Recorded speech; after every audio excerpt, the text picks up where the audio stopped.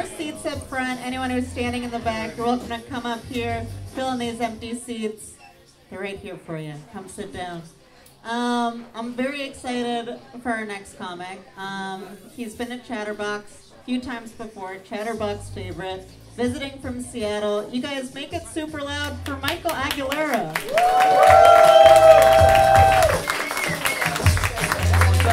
One more time for your host, everybody. One more time. Yeah. So 33 years ago, I survived a C-section. True story. We have any C-section babies here? Oh shit. Yeah? You? Both of you? Fucking made it, bro. We made it. We're here. It's a true story. My mom told me this when I was 13. She said the reason why she had to have a C-section in order to have me was because I was seated upright in the womb with the umbilical cord wrapped around my neck. True story. Like, how fucked up is it to hear at age 13 that you were ready to end it all before it even began? Like, you know how hard it must be? You know how hard it must be to do in the womb without a stool?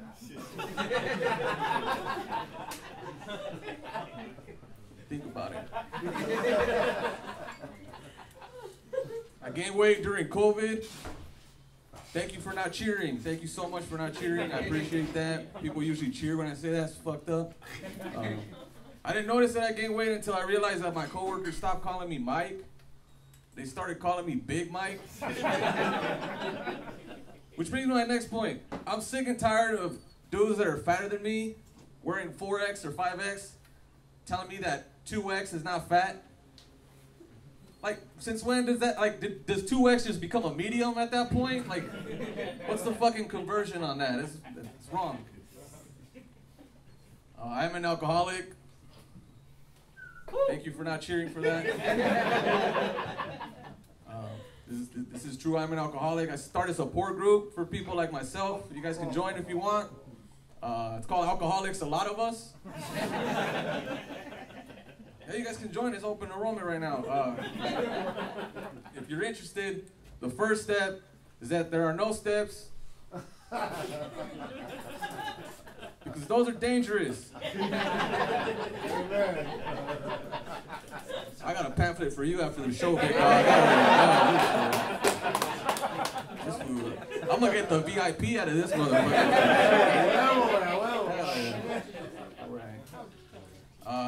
First time I heard the phrase AA was when I was 9 years old, and I was at my little cousin's birthday party. We were in the backyard, and I heard my uncle from across the way. He's like, "Hey! Pendejo! The Capri Suns are in the other cooler." I knew what I was going for. I wanted that Tecate light, you know? Start you off fucking early. I've been really into research lately. I came across this study. It said that 99.9% of people who have at least 2 beers on their lunch break go back to the second half of their shift and enjoy their work. Like, mind you, I've been the only person conducting this research right now. I'm not gonna lie, the statistics are correct. The data shows. This is the interactive portion of my set where you can choose to cheer with me. Hello.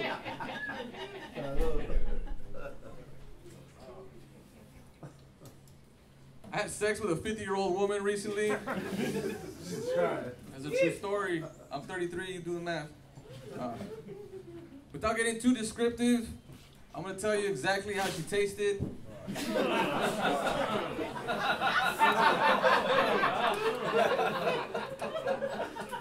tasted like a pack of cigarettes, a divorce, and a pretty decent meatloaf recipe. I'm not going to lie. And I'm talking about like actual meatloaf, you fucking perv, not her like, you know what I mean? That wasn't a cute nickname that I had for it.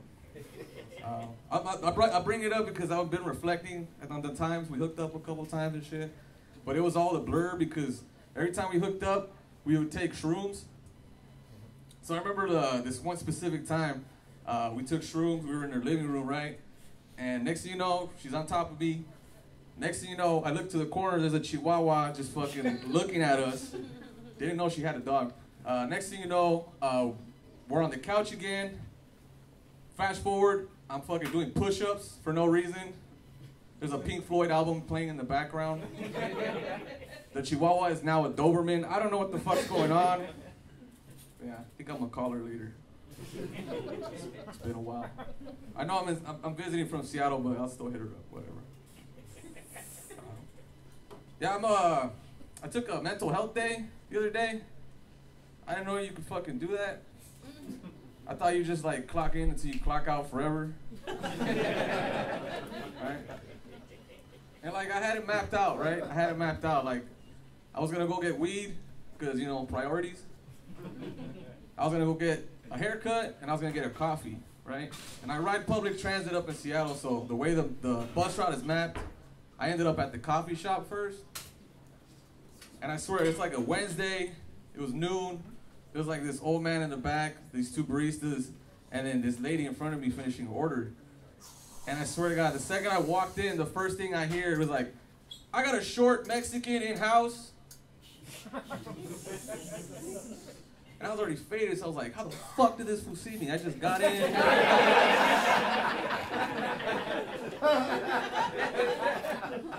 And I put two and two together and I realized he was referring to the Mexican hot chocolate that he made for the lady in front of me.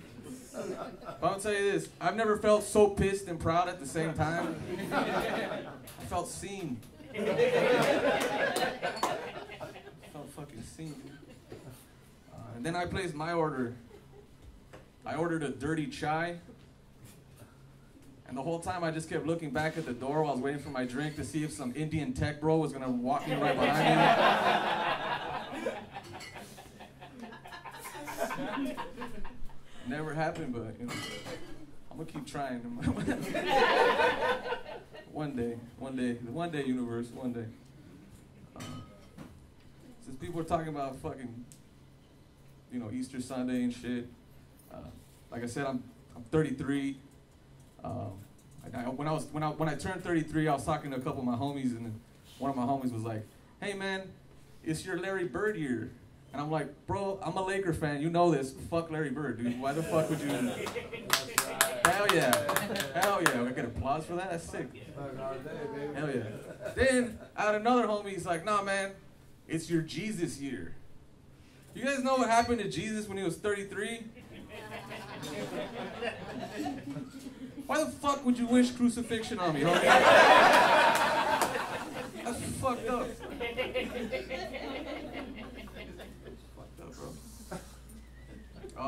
Yeah, I've been living in Seattle for 8 years. It's actually the first year that I've been living like on my own, so I'm pretty happy, right? But the fucked up part is like I got a micro studio, which means I just signed a 6-month lease agreement not to have threesomes. I don't even have twosomes right now. Like, why do you need the extra form of documentation on this file? There's no need for it. But yeah, upon moving, I lost some things. Like, you know, right now I don't have a bed. It's pretty fucked up. I don't have a bed. But the homegirl, she found out, and she's like, "Don't worry, homie, I got you." So she lent me an air mattress, right? But the fucked up part about it all is like, she gave me the air mattress, she gave me the pump, but she didn't give me the cap to like hold the air in. Right? So I hit her up because she gave it to me in like a generic ass bag. I'm like, I'm sure it came in a box. She checked the box, she checked her place, she couldn't find it. But she said, "Don't worry, homie, I got you." So tell me why she met me at the bar with a butt plug.